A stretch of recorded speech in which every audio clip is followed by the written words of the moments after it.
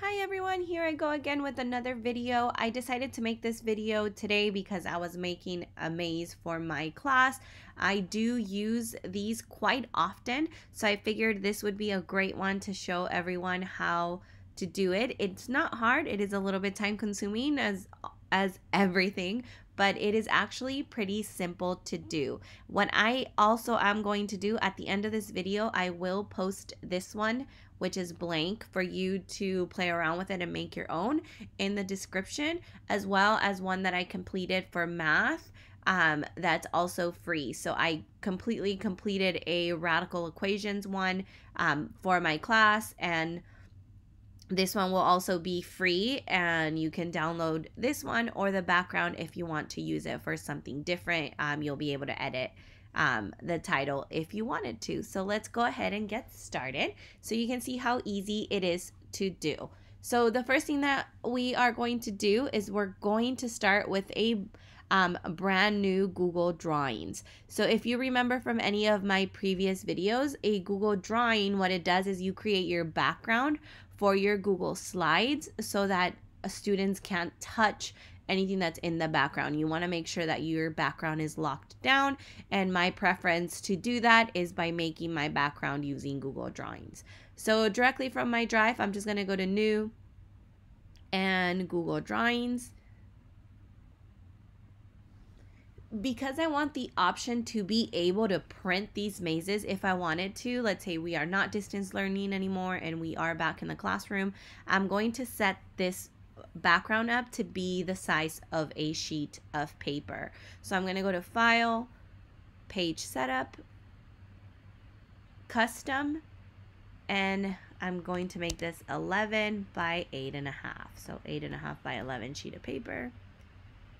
It doesn't look like it changed much, but it really does make a difference later when you go and print. You don't want it to get all warped if you were to print it.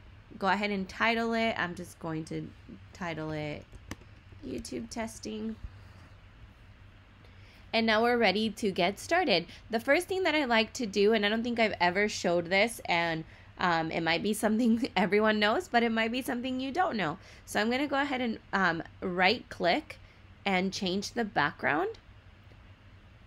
I have been loving doing gradient backgrounds, so you can choose all kinds of colors here already, but I'm going to go ahead and create a custom, and I have been loving making a rainbow. So yeah, it's just been one of my things lately, and these pastel colors are just amazing. So I'm going to click one of them and then go add, and then the next one and add, and then the next one and add, and then the next one and add, and you get the picture.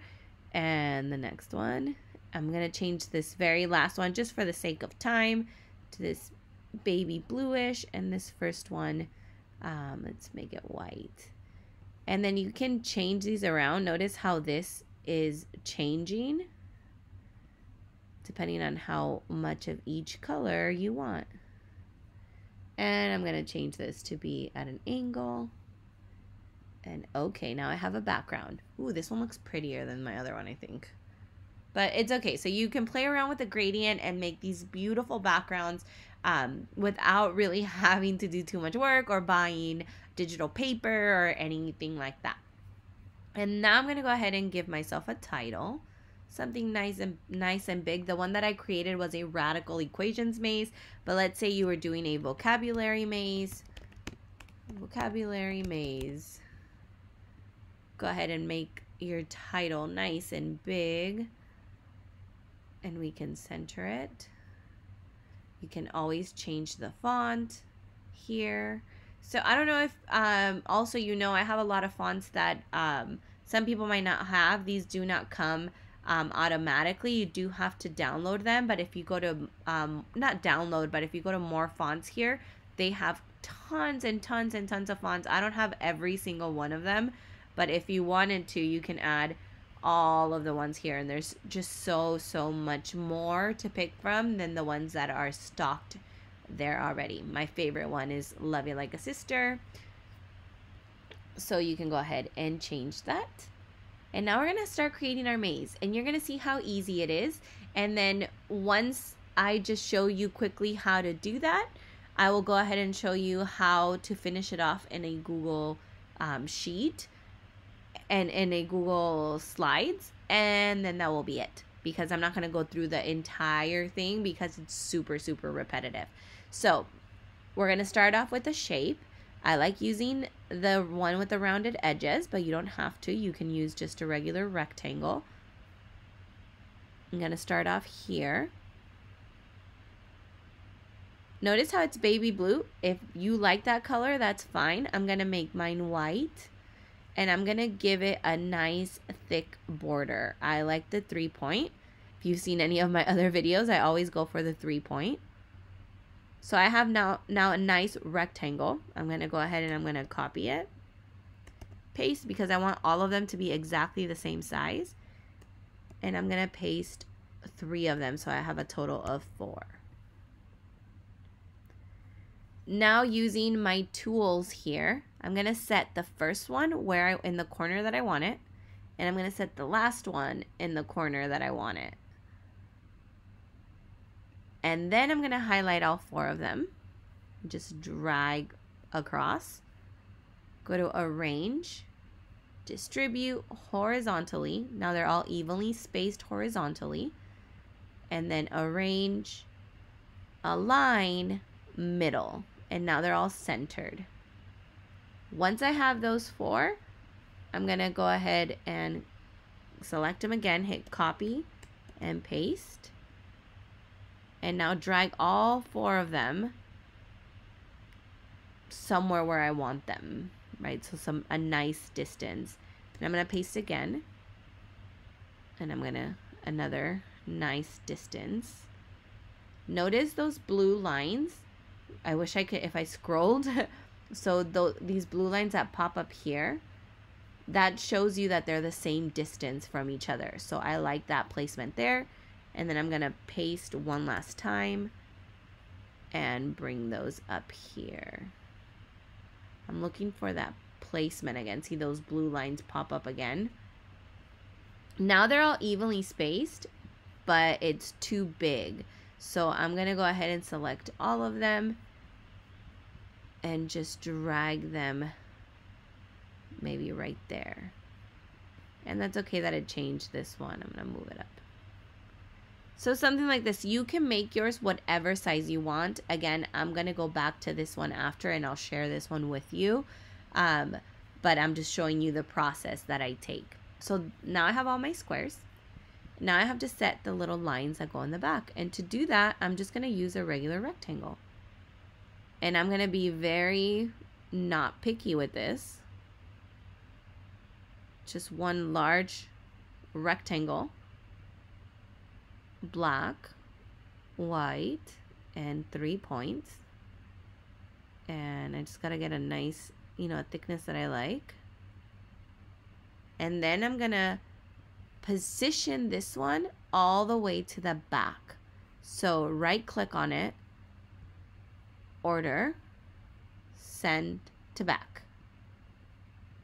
And I got all my lines. Maybe you can see that red line. It means it's centered. So now it's centered. Now I'm going to copy this, paste, and do the same here on this one. Maybe there, it's centered. You can see the 2 blue lines at the bottom. Right click, order, send to back. Right, and then I would do it 2 more times. Now I'm going to take this one. I'm going to copy and paste it, but I'm going to rotate this to 90 degrees because this is the one that I want here. I'm going to go all the way across and order, send to back. Now this might be a little too thick.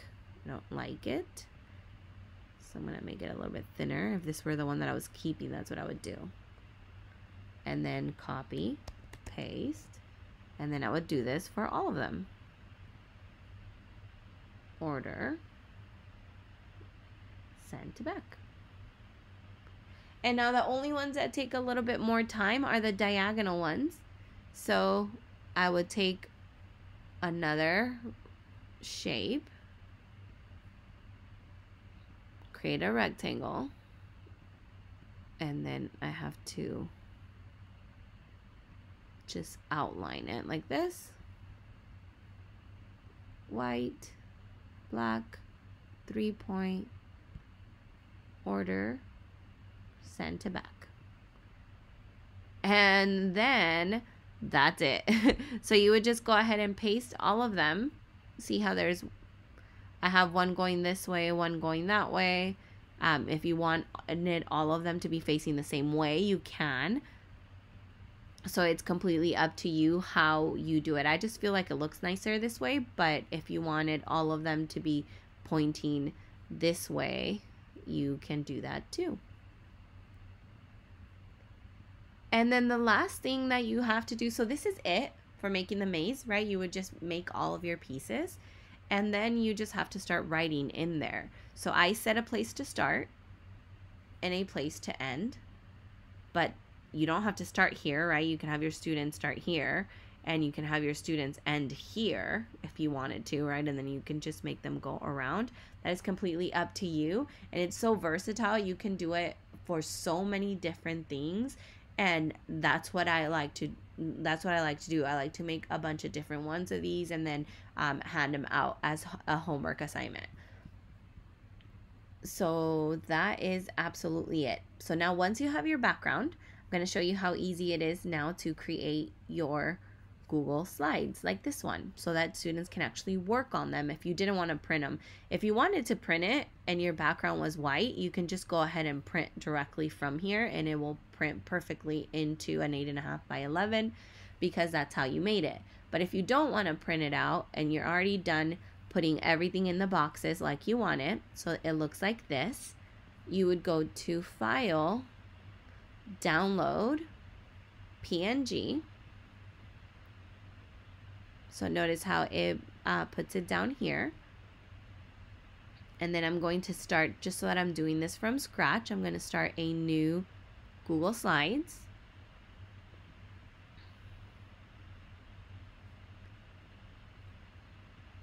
I'm going to Control A to select everything and delete. And then I have to set up my background, my page setup. Same exact as the other one. We want a sheet of paper. So this was 11 by 8.5 inches. Apply. And now we're going to go to background, choose image, and we are going to drag this image in there, the PNG image. And now you have your maze in your slides. Well, how do students color it? That's the big idea, right? The whole thing that you want them to do is to be able to color it. So look at how super easy this is. So using this tool here that says line, if students scroll down here and go to polyline, it looks like a little cross. So I know that my first solution is no solution, so they'd have to color this way. So if they just trace around their solution, click, click, click, click, and then they end where they started, it creates a box for them that they can now fill out. How easy is that? You can explain this to a student during a live meeting in like 5 seconds. And now they know how to fill in Google Sheets. And this is a skill that can be so useful for so many different activities, not just mazes.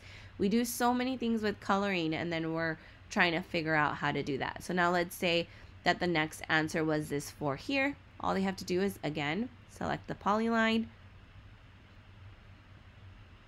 and click, click, click. They just make the square. Right, and it doesn't matter how perfect that is, as long as it shows you what way they meant to go. Now let's say they're going this way. Same thing. Polyline. Oh, I didn't select it. Polyline. Make sure that it has that there. And it doesn't really matter, again, how they fill this out, as long as they fill it out. How super easy is this? And then they would just share it back with you.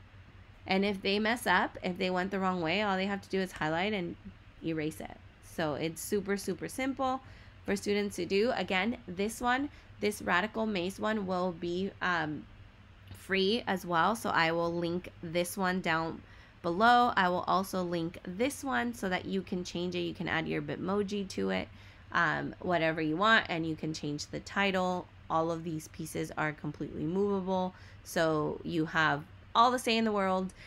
If you do want to, even though I do suggest that you try your own, maybe a different design of a maze or something like that. Maybe you can do one that isn't landscape. Maybe you want one that and that's not portrait.